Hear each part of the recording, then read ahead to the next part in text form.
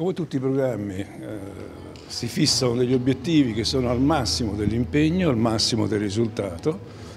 Noi stiamo trasmettendo, dicevo prima, la documentazione appena approvata il 15 febbraio dal consiglio di amministrazione, lo stiamo trasmettendo ai ministeri competenti, quindi al MIT, al MASE, al Ministero della Cultura, per le valutazioni, conferenze di servizio e valutazioni di impatto ambientale.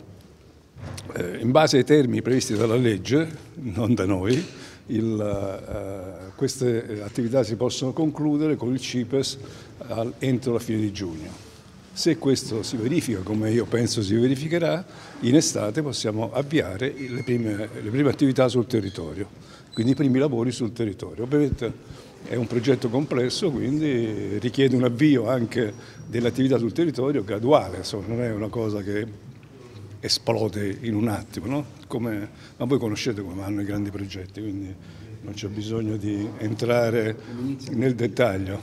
L'ottimismo è quello dei fatti concreti, quindi io elenco le cose concrete, positive, fatte finora, le indicazioni e poi l'esecuzione delle indicazioni. Quindi abbiamo un Parlamento, il Governo, il Ministro che hanno deciso di riavviare questa attività, gli hanno riconosciuto una priorità rispetto a tutti gli altri progetti, una valenza strategica, ha stabilito una copertura finanziaria praticamente per tutto l'importo dell'investimento e questa non è cosa marginale.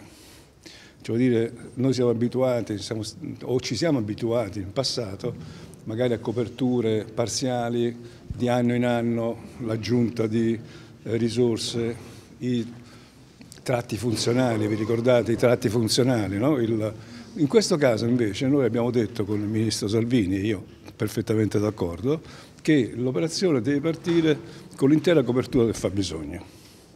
Allora questo verrà sancito dal CIPES, già abbiamo una legge finanziaria che ha fissato quasi 12 miliardi di risorse, quindi questo è un fatto concreto che ci fa essere positivi sul dire l'attività è in corso, i fatti concreti si succedono, una volta aperti i cantieri abbiamo la copertura finanziaria per completare il lavoro. Quindi tutto il progetto sarà completamente trasparente e a disposizione di tutti.